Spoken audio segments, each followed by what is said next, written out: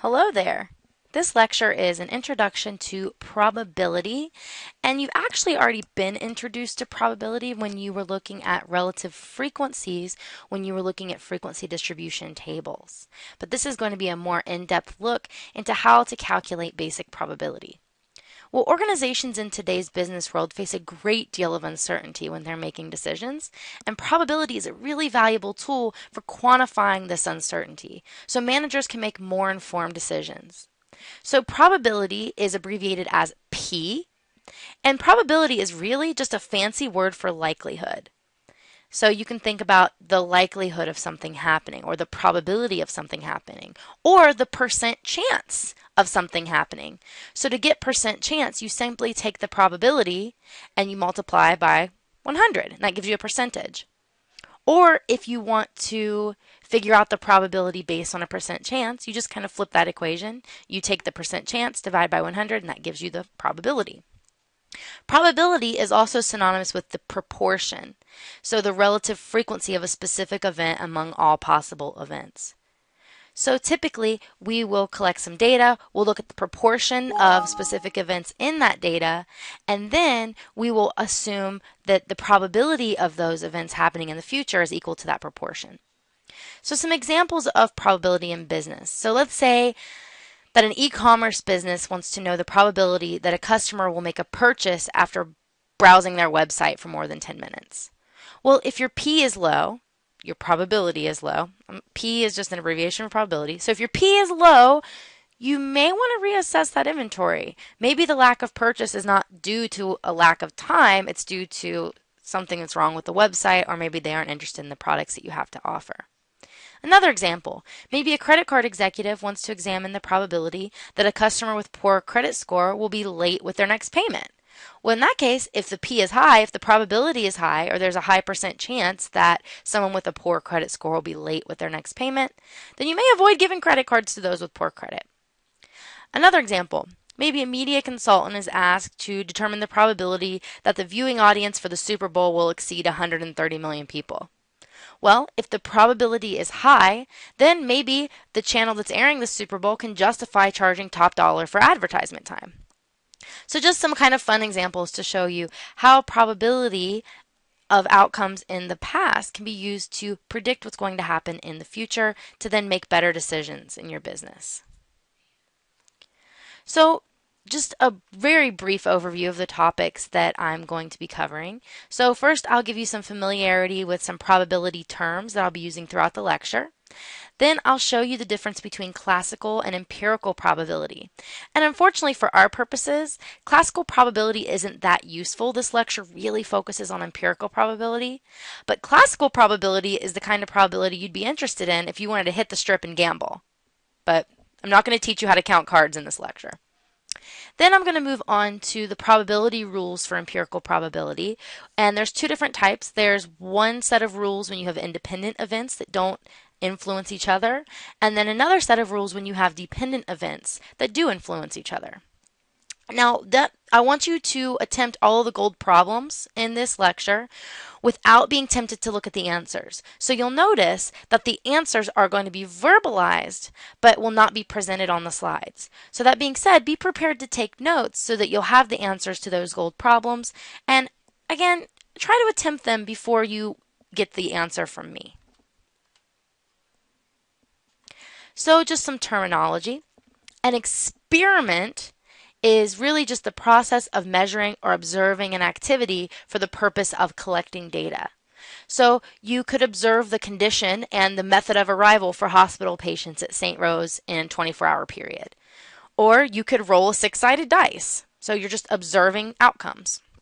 That's an experiment.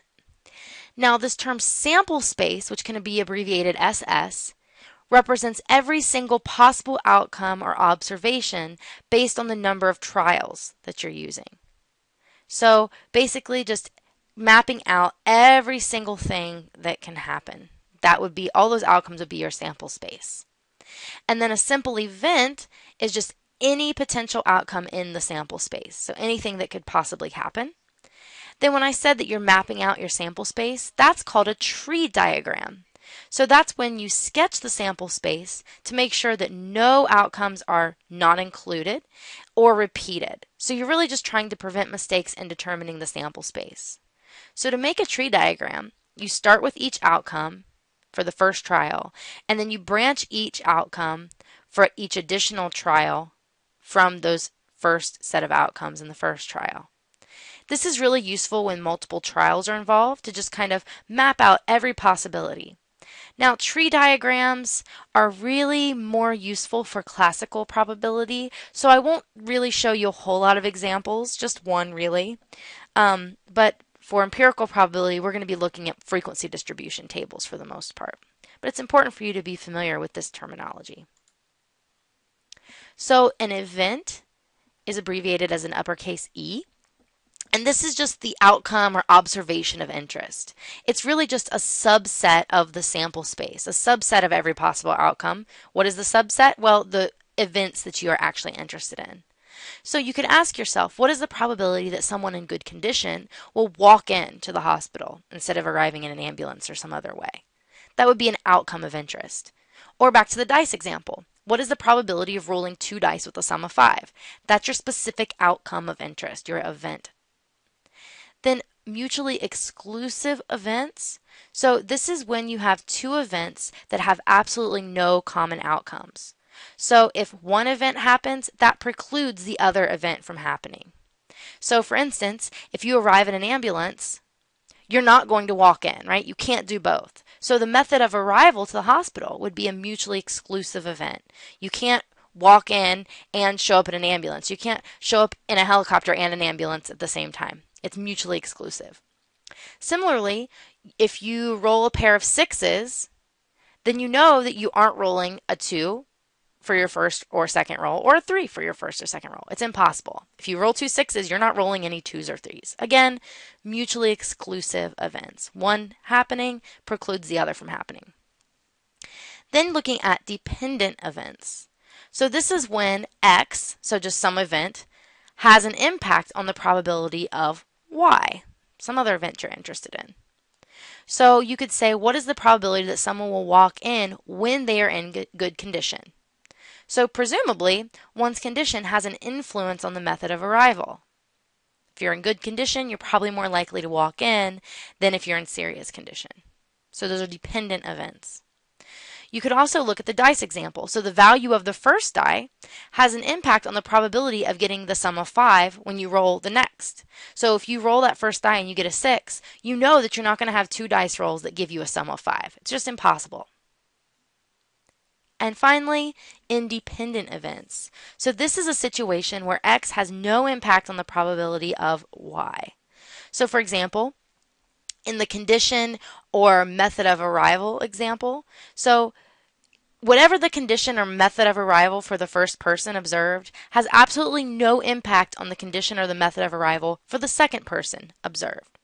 So although for that one person, their condition probably does have an impact on their method of arrival, if you're randomly selecting 2 patients and looking at probabilities associated with condition and method of arrival, whatever's going on with that first patient is independent from what's going on with that second patient.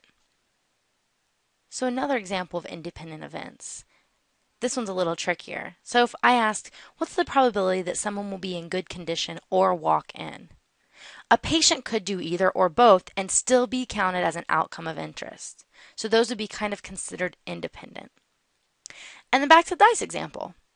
The sum of the first pair of dice is not related to the sum of the second pair of dice. So those would be independent events. If you rolled 2 dice and got 5, or rolled 1 die twice and got 5 the first time, it's not going to have an impact on what happens the second time you try that.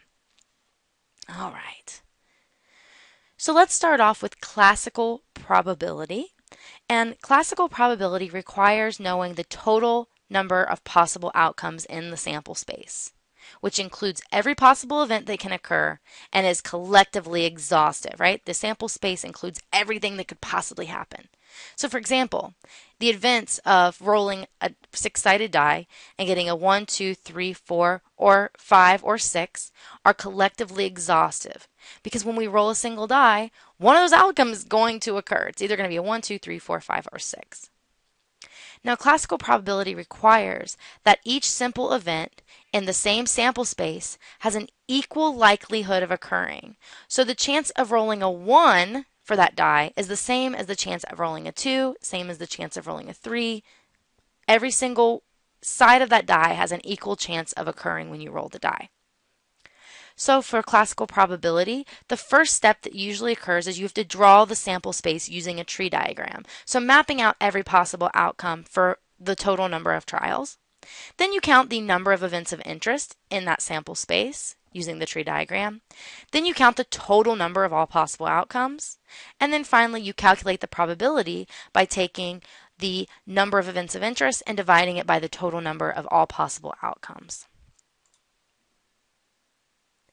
So if I was asking, what is the probability of getting a sum of 5 when rolling 2 dice? Well, first, you can see that this is classical probability because there is an equal chance of every single roll happening, and we can map out every single possible event in our sample space.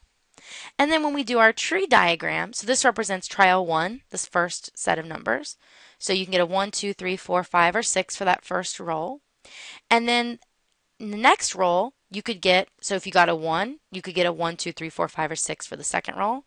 If you rolled a 2, you could get a 1, 2, 3, 4, 5, or 6 for the second roll, so on and so forth. So now that we have our tree diagram, we need to figure out how many situations are going to result in the sum of 5 for 2 dice rolls. So if we look at this right here, we could say, okay, if you start off with a 1, you're going to have to get a 4 to get a sum of 5. So that would be one situation where you would get a sum of 5. No other second rolls after you roll a 1 are going to give you 5. If you rolled a 2, you must get a 3 to get the sum of 5. If you roll a 2, that's the only thing that you can roll the second time, 3, to get a sum of 5. If you roll a 3, your second roll needs to be a 2 to get a sum of 5. If you start off rolling a 4, your second roll needs to be a 1 to get a sum of 5. Now, if you roll a 5, it's impossible to roll a second die and get a sum of 5, right? Because there's no zeros on that 6-sided die. So once you roll a 5, you're done. You're not going to end up with the event of interest. Similarly with the 6, once you roll a 6, you're not going to get a sum of 5. There's no -1 on the next die that you roll. So we had 1 and 4, roll a 2 and then a 3, roll a 3 and then a 2, roll a 4 and then a 1. So there's only 4 possible scenarios where we're going to have the event of interest, where we're going to get a sum of 5. Now we want to see what are the total number of all possible outcomes. So you simply count the last column of numbers in your tree diagram. So if you count all these boxes, you end up with 36 total possible 2 dice rolls. So there's 4 of those rolls that end up in a sum of 5 out of a total of 36, and your probability is 0.111. If you turn this into a percent chance, that means that you have 11.1% chance of having 2 dice rolls of a 6-sided die and ending up with a sum of 5.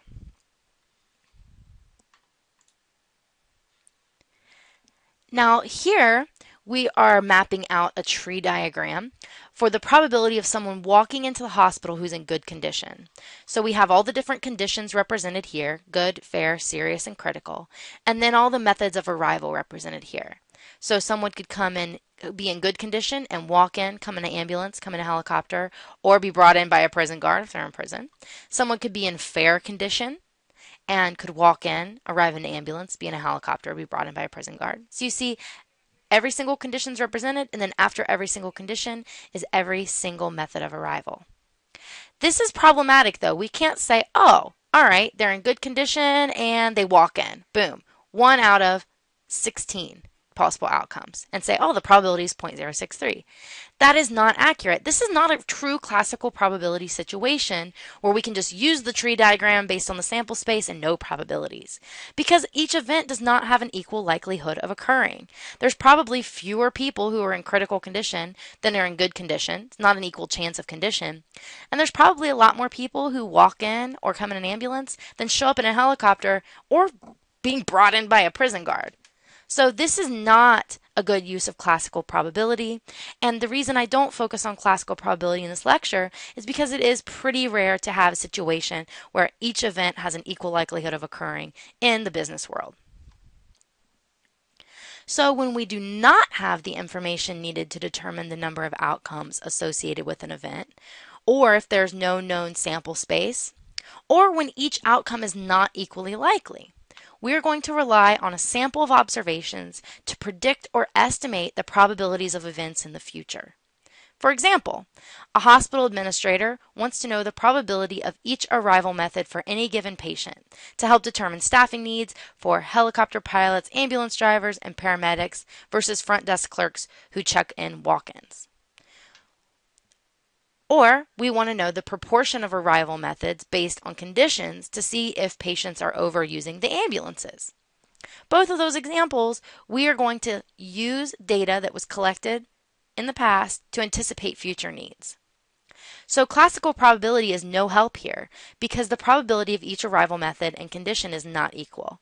Although you can map the sample space like you saw in that tree diagram, you can map the sample space for any given patient. Which event occurs is not simply due to chance. It's due to a variety of factors. So for instance, money, availability of transportation, age, your insurance coverage, all those things are going to have an impact on your method of arrival. You could even suggest that some of those things would have an impact on your condition and how well you're doing. So it's not a true random event. There's not an equal probability for every single simple event in that sample space. So in this case, empirical probability can be used to count arrival method and condition over a period of time, and then that can be used to estimate the probability of conditions and arrival methods.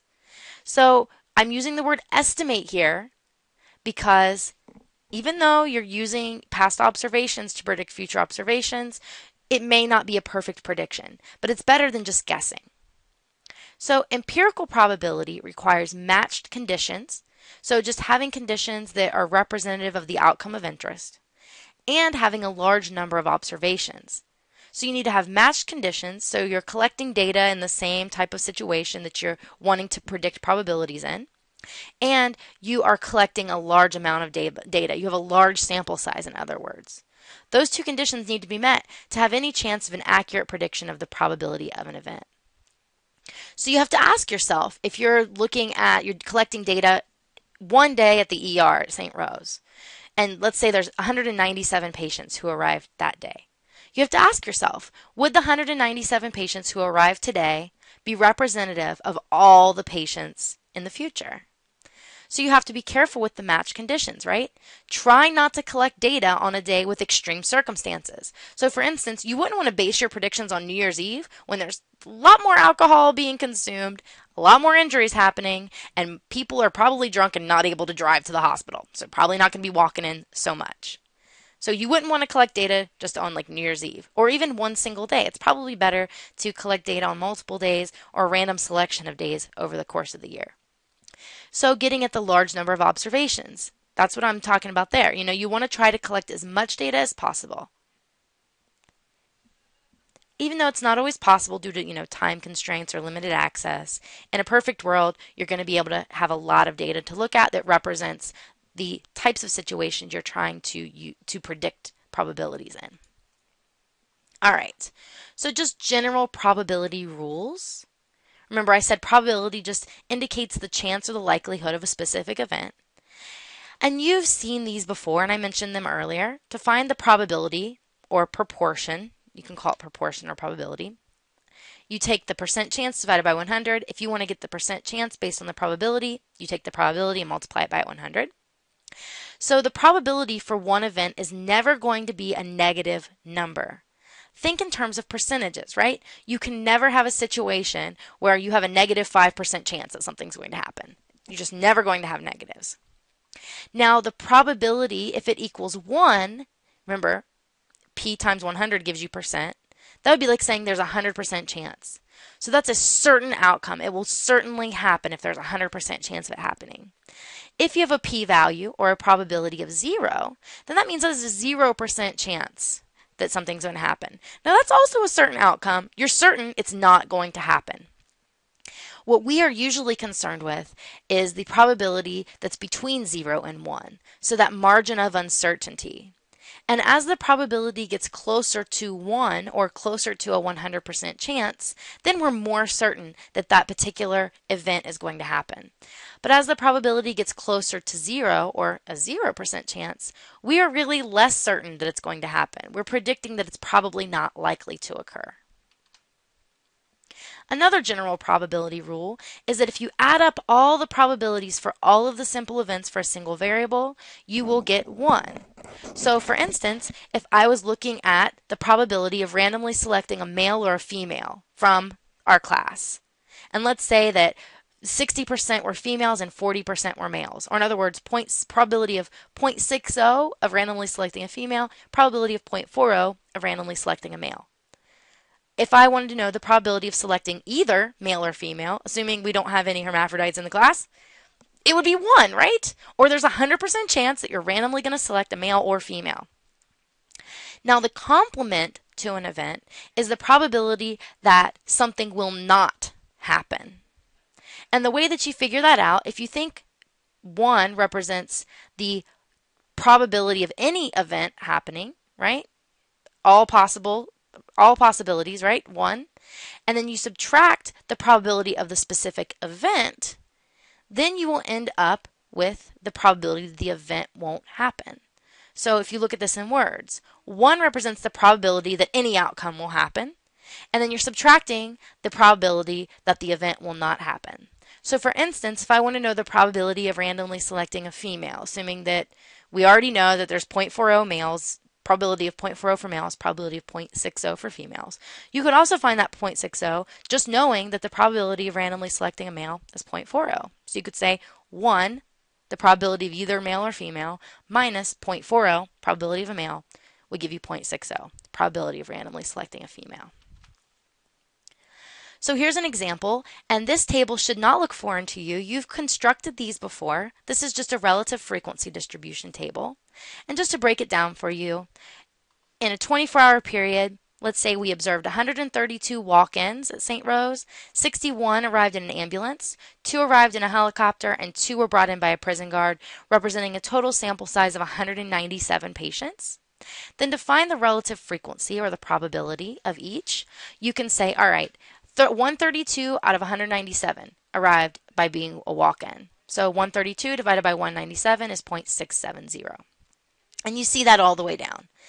And just to reinforce that rule, notice that the p-value or the probability for all events, so the total, is 1 because every event observed, method of arrival, in the sample space is included in this table.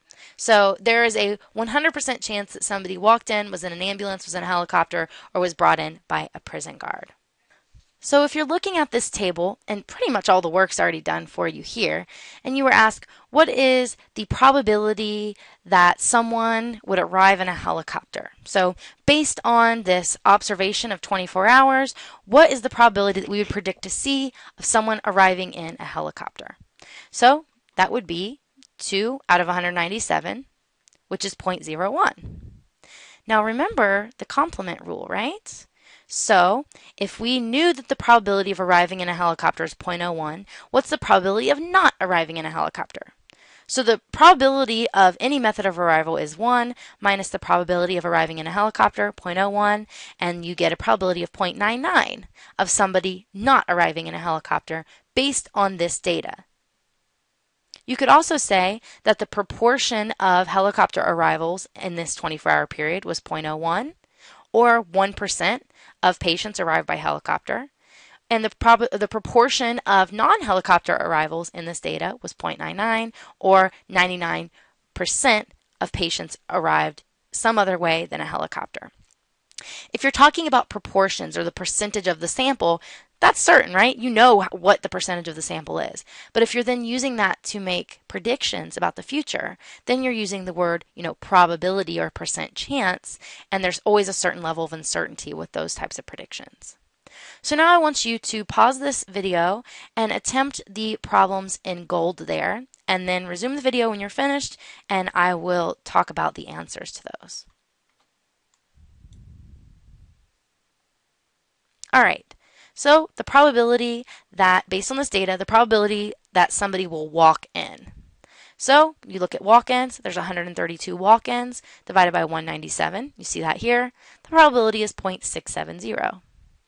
Then if you flip that, right? Well, if we know there's a, for example, 67% chance that someone's going to walk in, then what's the percent chance or the probability that someone will not walk in? Well, you could just take 1 minus 0.67 and you get 0.33 is the probability that someone will not walk in, that they'll arrive some other way. Or you could say there's a 33% chance that the next patient arriving is going to be a non-walk-in based on this data.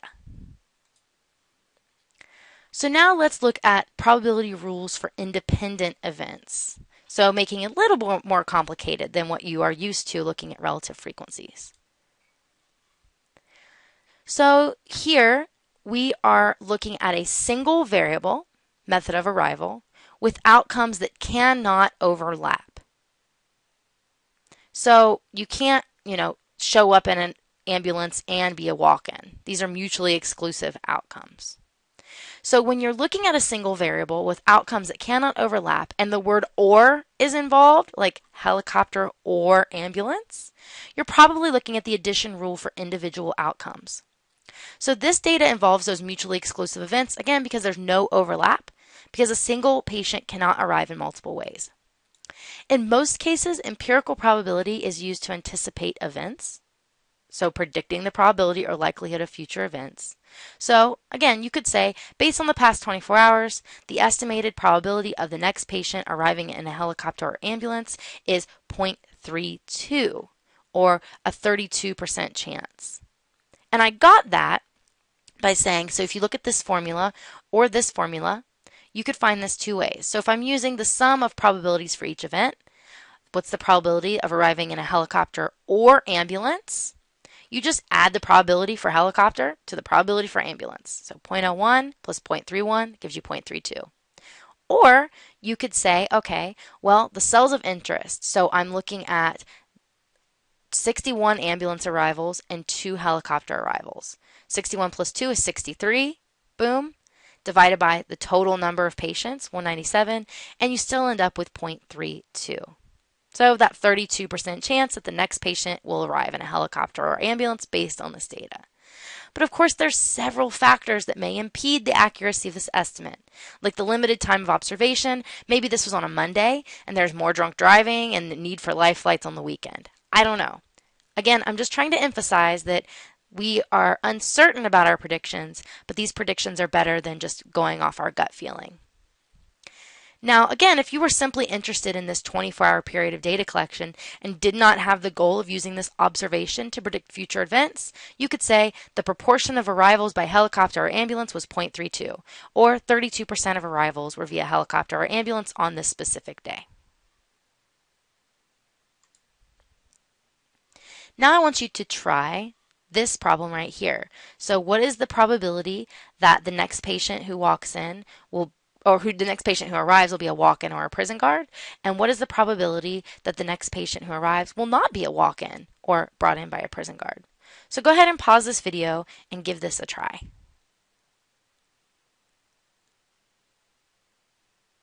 Okay. So using those two different methods for finding this, the first one would be to add the probabilities together. So walk-in or prison guard, walk-in, probability 0.67, prison guard, probability of 0.01. Add those two together, you get 0.68. Or you could add the frequencies for those two outcomes of interest and divide by the total number of frequencies. So you could say, all right, 132 walk-ins plus 2 prison guard gives you 134. 134 divided by 197 is 0.68. Either way you go, you're going to get the same probability. Then you just use the complement rule to find not walk-in or prison guard. So if they aren't a walk-in or prison guard, and we know that the probability of walk-in or prison guard is 0.68, you just take 1 minus 0.68 and you end up with 0.32. Now, because you already have these probabilities, you could also say, okay, if they're not a walk-in or a prison guard, then they're an ambulance or a helicopter, and 0.31 plus 0.01 is 0.32. But it's important for you to understand the complement rule because you won't always have access to all that information. So when you are looking at a single variable, such as method of arrival, with outcomes that cannot overlap, and the word and is involved, so ambulance and ambulance are both arrived in an ambulance, it's an and situation, then you're probably looking at the multiplication rule for independent events. So the way that you would find this is you simply multiply the probability of each event of interest. So if we look at this, if you selected 2 patients at random, what is the probability that both would have arrived in an ambulance? This is an and situation, right? Ambulance and ambulance for those 2 patients selected. Well, if we look at the probability of arriving in an ambulance, we see that it is 0.31. And since we have 2 patients, then we would just say 0.31 times 0.31 and get our probability. Now, you could also look at the probability that the next 3 patients selected at random would be an ambulance, and you would just have 0.31 times 0.31 times 0.31. Or if you selected 3 patients at random, what's the probability that 2 would arrive in an ambulance and 1 would arrive in a helicopter? So 0.31 times 0.31 times 0.01. Whatever your events are, however many they are, you just multiply them all together. If you have a situation where you have a single variable with outcomes that cannot overlap and you're using the word and, or you're just assuming that all of those things are going to happen.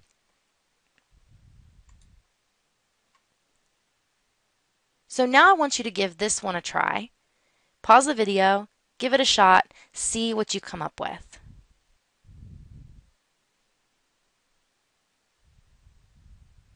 All right. So the first one is looking at what is the probability of the next 2 patients walking in. So you would just take the probability for a walk-in, which is 0.67, and multiply it by itself because you have 2 patients. So 0.67 times 0.67 and you get 0.449. So based on this sample, I would guess that there's a 44.9% chance that the next 2 patients will be a walk-in. Then if you look at the next example, so what is the probability of randomly selecting 2 patients, one who arrived in an ambulance and one who arrived in a helicopter from this sample? So the probability of arriving in a helicopter is 0.01 times the probability of arriving in an ambulance, 0.31, and you get 0.003. So you could say, based on this data, there is a 0.3% chance that a random sample of 2 patients will include 1 helicopter arrival and 1 ambulance arrival. Now, this is much different from the probability of arriving in a helicopter or an ambulance. Remember, that was 0.32 in a previous slide. And that's because it's far less likely that you're going to have 2 random patients, one who arrived in an ambulance and one who arrived in a helicopter, than it is to say, okay, this next person, whoever arrives, could either have arrived in an ambulance or a helicopter. So one is a lot less likely. And they are totally different probabilities. So you also need to be prepared for word problems. And typically word problems will include percentages. And just remember that to get the probability from a percentage, you just take the percentage and divide by 100. So let's look at this example. So if you know based on past experience that there's a 3% chance that a terminated employee will try to sue the company for wrongful termination, and a 55% chance that any employee will be terminated. And let's say that you just terminated 2 employees and you want to know what is the probability that both of these employees will sue. So the probability, they've already been terminated, right? And we know, so right here, they've already been terminated. There's a 3% chance that terminated employees will sue. So take that 3%, divide by 100, you get 0.03. 0.03 times 0.03, right? Because we're looking at 2 employees and the chance that they'll sue, P equals 0.03. And you get 0.001. Now I want you to pause this video and give this next one a try. So suppose that you just terminated 3 employees. What's the estimated probability that all 3 will sue?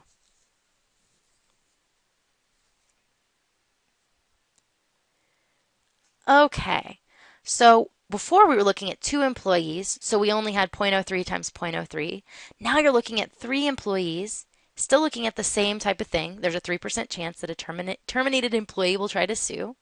So 3 terminated employees, the probability that all 3 will sue would be 0.03 times 0.03 times 0.03, and you get 0.000027, or 0.00003 if you round it. Now, that being said, do not round to the thousandths place if the value in the thousandths place will be 0. If that's the case, then you need to round to the place with the first value other than 0.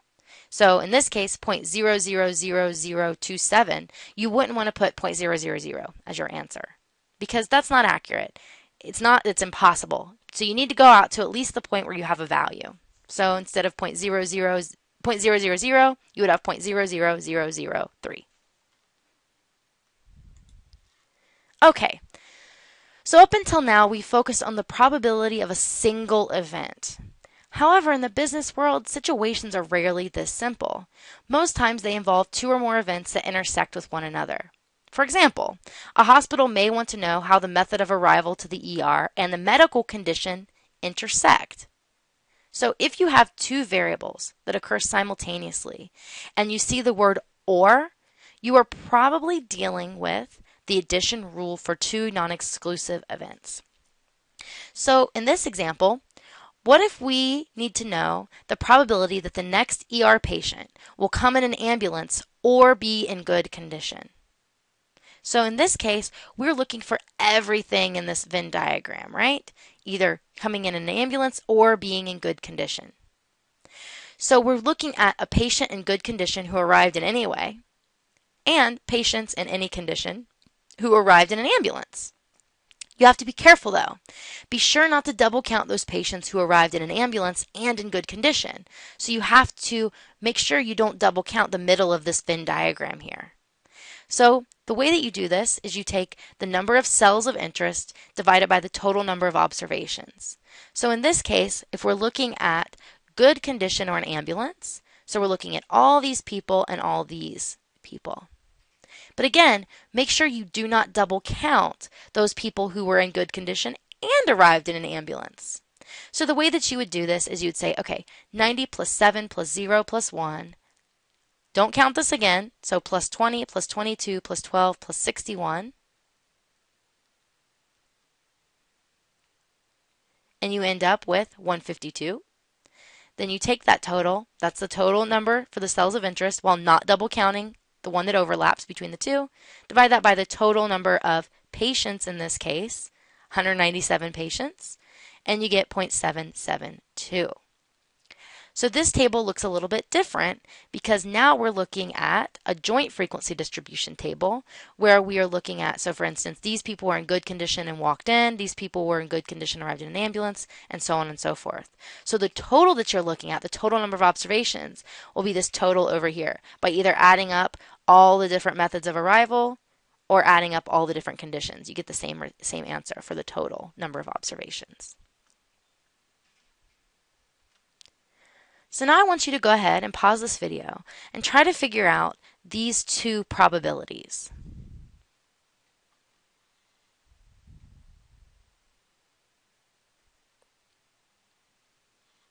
Okay, so if we want to know the probability that the next ER patient will arrive in a helicopter or be in critical condition, we are going to be looking at these cells, so the critical cells, and the helicopter cells.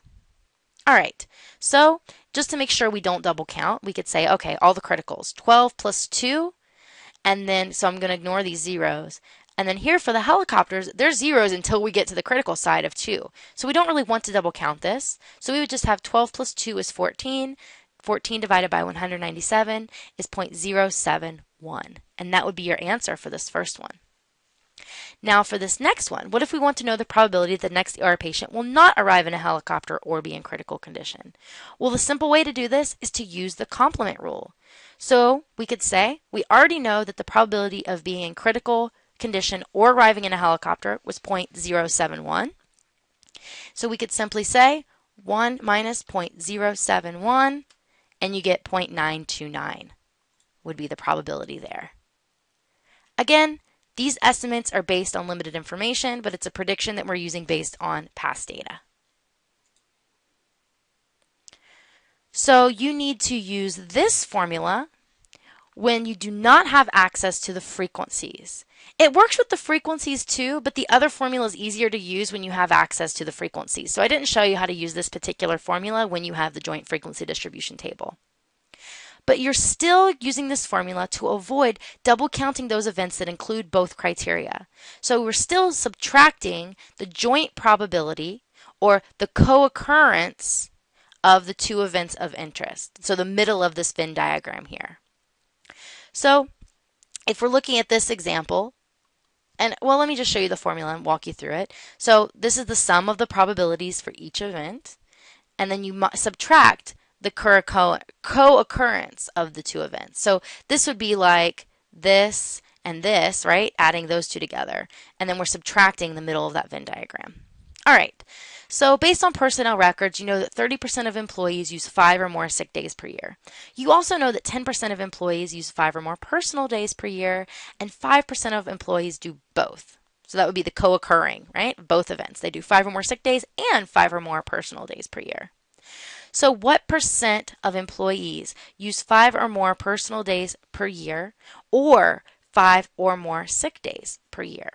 So the way that you would figure that out is you would take the probability of 5 or more sick days plus the probability of 5 or more personal days, and then subtract those who did both. So the probability of sick and 5 plus sick and personal days.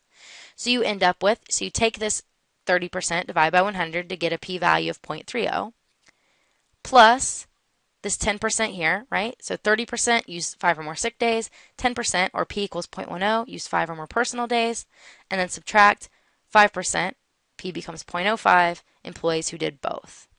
You end up with, so 0.30 plus 0.10 is 0.40 minus 0.05, 0.35, or a 35% chance that employees will use 5 or more personal days per year or 5 or more sick days per year. Or you could say 35% of employees use 5 or more personal days per year or 5 or more sick days per year. Okay, so now I want you to pause this video and try out this similar problem. And again, we're just assuming that raw data we were looking at before doesn't apply, and we have some new data based on observation here. And we don't know what the frequencies are. All right. So if we're looking at this, we will want to take, using that formula that you saw in the previous slide, so the sum of the probabilities for each event occurring separately and subtracting the sum, or subtracting the probability of the co-occurrence. So we would have the probability of being in critical condition plus the probability of arriving in a helicopter minus the probability of being in critical condition and arriving in a helicopter. So the probability of being in critical condition, so 20% becomes 0.20. The probability of arriving in a helicopter, so 7% divided by 100 becomes 0.07. And then the probability of being in critical condition and arriving in a helicopter, 5% divided by 100, 0.05. So 0.20 plus 0.07 minus 0.05 gives you 0.22. Or you could say there 22% of patients were in critical condition or arrived in a helicopter. All right. Now let's look at probability rules for dependent or conditional events. So if you have a situation where you have two variables that occur simultaneously and you see the word and, meaning both conditions must be met, you're dealing with the multiplication rule for dependent events. Now you'll notice that this formula is the same as the addition rule for any two non-exclusive events, but there will only be one cell of interest in the table. So basically, whereas before we were making sure that we didn't double count one of those cells, but we were looking at tons of different cells, in this case, we're really just looking at the double counting, right? In this case, we are only interested in the middle of the Venn diagram, whereas before we were trying to remove it when we were looking at, I think, good condition and ambulance, or good condition or ambulance. We were trying to remove those who experienced both. Well, now we want to just know the proportion that experienced both of these. So you want to know how likely the intersection of the two events is, this middle of the Venn diagram. So in this case, we want to know what's the probability that any given patient is in serious condition and, keyword and, walked in. So we look at walk-ins, serious condition. Where do those two intersect? There's 12 people who walked in serious condition. and we take that 12, divide it by the total number of observations, all 197 patients, and you get 0.061. So now go ahead and use that formula and give this one a try. So pause the video and see if you can figure it out.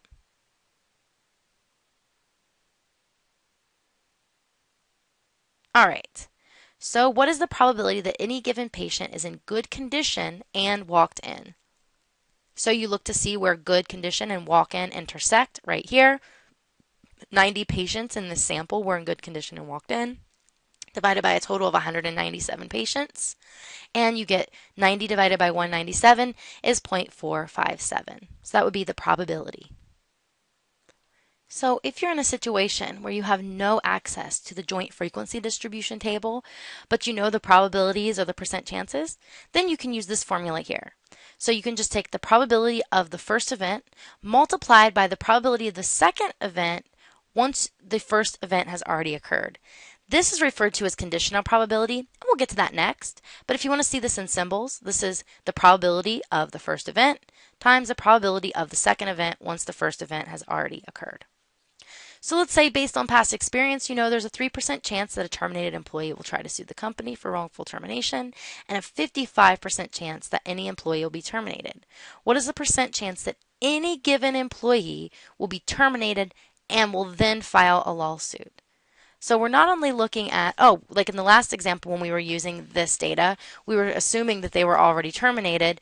Now we are looking at all employees and trying to figure out what percentage will be terminated and then will file a lawsuit. So we have the probability of the first event, which is being terminated, times the probability that once they're terminated, they will sue. So the probability of being terminated, 55% divided by 100, 0.55, times the probability that they'll sue when they're terminated, 3% divided by 100, 0.03, and you get 0.017. Turn that into a percent chance, and there's a 1.7% chance that any given employee is going to end up suing you for wrongful termination after they were terminated. It's kind of scary. It's too high for my liking. All right. Now I want you to give this example a try. Pause the video and see what you come up with. All right. So if we're looking at the probability of the first event, so the probability of being terminated is 0.55, and then the probability of sending a threatening letter once you're terminated is 0.01, and 0.55 times 0.01 gives you 0.006, so there's a 0.6% chance that any given employee will be terminated and will then send a threatening letter. Now this is less likely than the previous example because 3% of terminated employees sue, whereas only 1% of terminated employees send a threatening letter. So it's less likely that they'll send a threatening letter and be terminated, or be terminated and then send a threatening letter.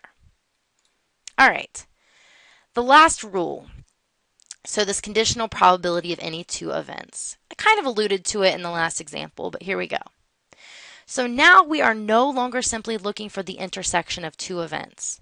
Now we are assuming the probability of the prerequisite and must include the probability of the prerequisite, or the first event, in the calculation for the overall probability of the event. So it's not just this and this, right? We are assuming that something occurred first. So if you have two variables that occur simultaneously and you see the word when, y depends on x, and we assume x already happened, right? The word when, you're probably dealing with the conditional probability of any two events. Now luckily, this isn't too foreign to you when you're using frequency distribution tables. This is just like the joint relative to group total relative frequency when you have access to the frequencies.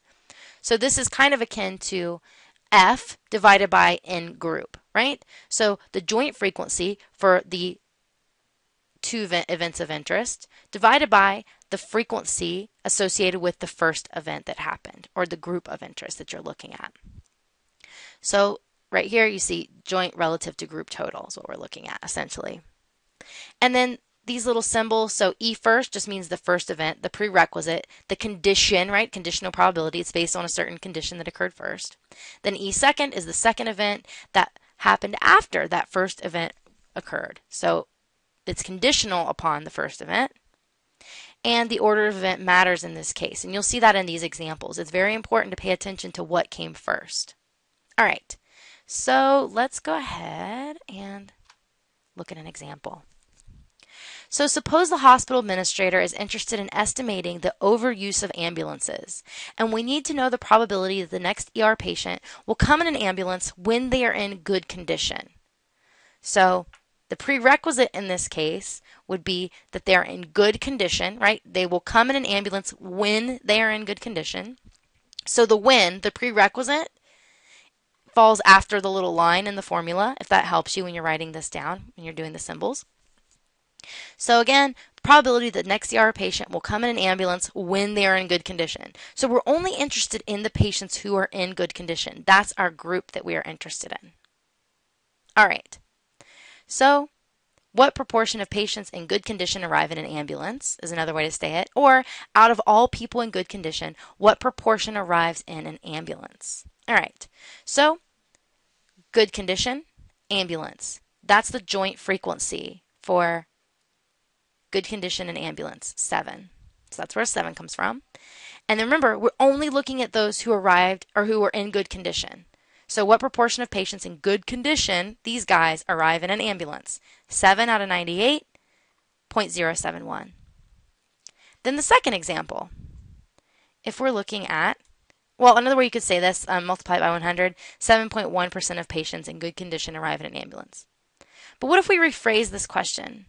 And we wanted to know what proportion of patients who arrive in an ambulance are in good condition.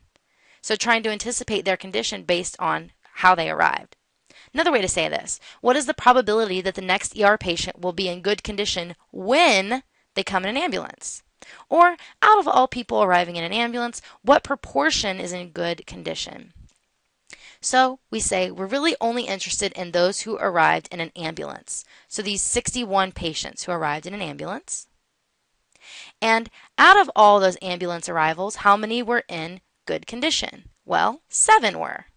So now we have 7 divided by 61 gives you 0.115. See how the order is important, right? So 7.1% of patients in good condition arrive in an ambulance. So out of all those in good condition, 7.1% come in an ambulance. But out of all those who arrive in an ambulance, 11.5% are in good condition. All right. Now I want you to give this one a try. Pause the video and see what you come up with.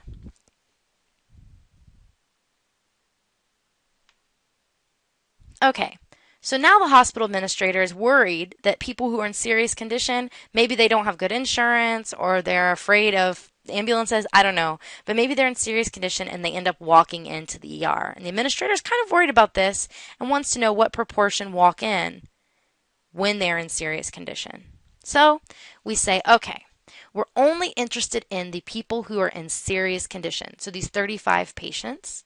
And out of those 35 patients, 12 walked in. So 12 divided by 35 gives you 0.343. So based on this data, the hospital administrator should probably worry because 34.3% of patients in serious condition will walk in. Keeping in mind, that's not the same as saying 34.3% of patients are in serious condition and walk in. That's a different type of probability. Okay. So here's another situation where you don't have access to the frequencies. You don't have the joint frequency distribution table, but you know the probabilities. So you can use this formula here to figure out the conditional probability of any two events. So you have to be mindful. There's usually two separate versions of the formula. One is used when you have the frequencies, and one is used when you don't. So this is saying the co-occurrence of the two events divided by the occurrence of the first event or the prerequisite or the condition. So be sure to provide decimals when you're asked for probabilities or proportions, and then p times 100 equals a percent when you're asked for percentages. So try to be careful. If you make a mistake, I'm not going to be too upset about it, but just when you're out in the real world, if you're asked for a percentage, make sure you turn it into a percentage. Okay, so we're looking at this, and we see, all right, based on personnel data, you know that 20% of employees had no missed days and scored high on their performance appraisal last quarter. You also know that 55% of employees had no missed days last quarter. What percentage of employees had high performance when they had no missed days? So we're only looking at those who had no missed days. So that is our when, our condition. So that is our first event. And we want to know, out of all of those who had no missed days, how many of them did well on their performance appraisal? So the way we figure that out, we take 0.20, so the co-occurrence, right? 20% divided by 100 gives you 0.20. Employees who had no missed days and had a good performance appraisal, divided by 0.55, so the proportion of employees with no missed days, that condition, and you get 0.364, or a 36.4% of employees had high performance when they had no missed days. All right, go ahead and give this next one a try. Pause the video and see what you come up with. Okay, so in this example, we're looking at this. So the P, E first and E second, the co-occurrence. So we know that patients who walk in and are in serious condition was 0.075.